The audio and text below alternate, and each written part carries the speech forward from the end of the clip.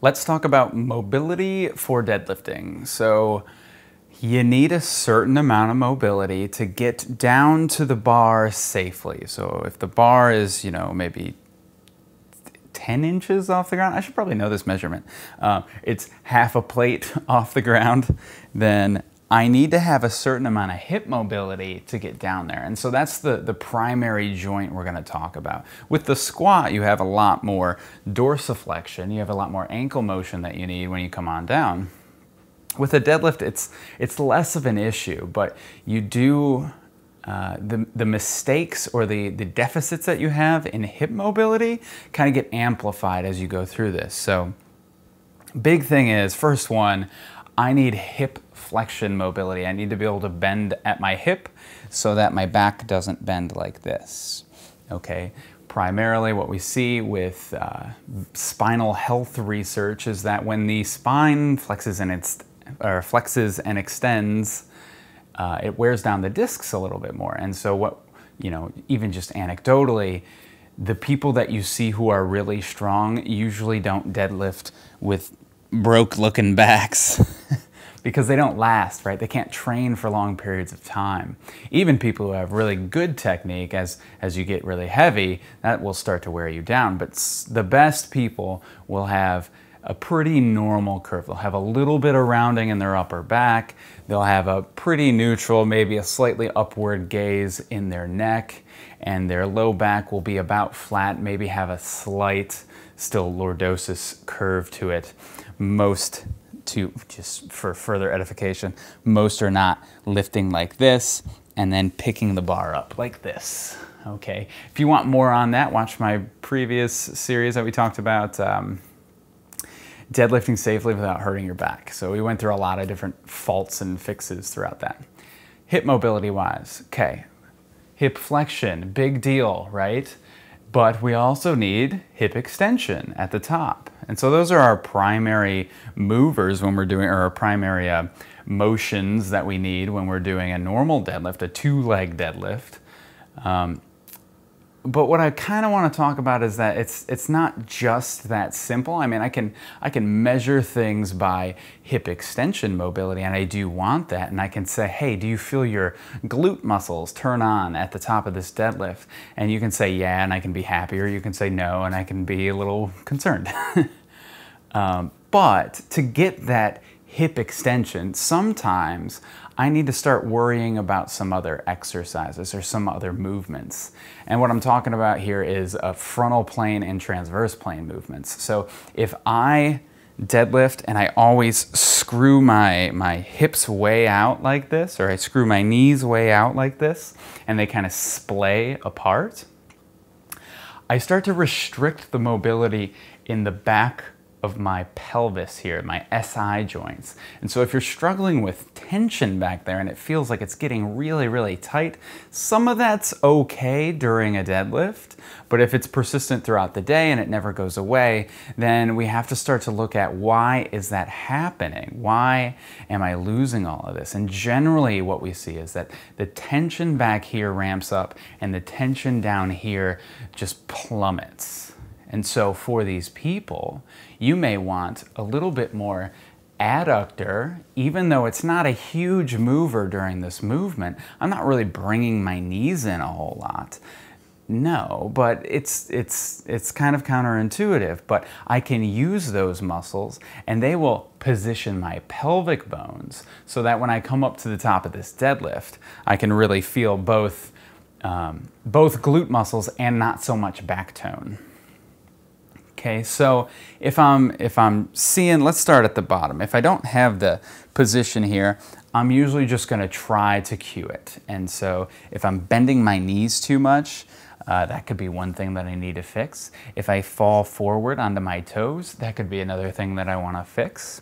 If I have a big belly, and I try to keep my knees pretty close, sometimes that belly will get in the way. There's too much pressure there. And so what you'll see is when you come to get the weight, then you have to round your back because your belly is pushing your back out. Okay, so for someone like this, there's two options. Either I'm not gonna have you go all the way down, Or I'm gonna say, take a little wider stance and I want you to sit down in between your knees, right? We need to turn it into more of a squat, maybe more of a sumo deadlift kind of thing. So consider that. Not every body type works well with the same variations. And that's, that's kind of like the key principle that we keep going over is I need you to have options. I want you to understand that sometimes some people aren't gonna lift like you. Some people aren't as short as I am and they have trouble squatting, Some people aren't as mobile as I am and they have trouble getting down into a deadlift position safely, so they might need to elevate the bar up off the ground or the kettlebell up off the ground, or maybe they just work from the top down but they don't go all the way down. Or maybe they do go all the way down, but they have to start at the top because they can't find the tension that they need, okay? All of these little possibilities can play into this. So getting that hip mobility at the bottom, we talked about, the gut thing, it can get in the way. A big other thing is, I forgot what I was gonna say. I'm gonna look it up. Oh yeah, it's like squatting. So I can use the squat to actually train the position that I want down there. So if I need this and maybe my back hurts a little bit and I'm afraid to deadlift, well, I can start to prepare myself for it by training the squat. And then I learn how to do these frontal and transverse, this adductor stuff. I can learn how to get all of that and get that hip mobility so that it will allow me to get down into my deadlifting position safely. Awesome. I do like that tying in. I didn't plan that out. That's good.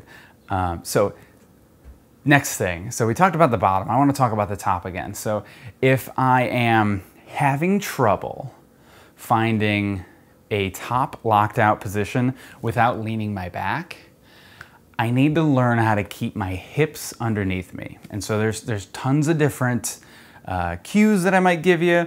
I like to say, tuck your tail between your legs. I also like to say, pretend you're wearing a belt, bring your belt buckle into your belly button. I also like to say, try to push your stomach into your low back. All of those might work. And if they don't, then we need to try some other thing. Lots of people are pretty locked up. It's a little bit worse as you're more stressed out. It's a little bit worse if you don't sleep very well. And so maybe I need to kind of hold your hand a little bit. So I might lay someone down on the ground and teach that motion independent of the rest of this deadlift. I'm gonna lay you down so you don't have to oppose gravity so much. You take some of that, cognitive stress away, and then we just say, okay, all we're doing is pelvis stuff here. I want you to pick your tailbone up off the ground and push your low back into the ground. And so if I try to snake my hand under here, I can feel that my low back is pushing into the ground. I know I'm doing it well.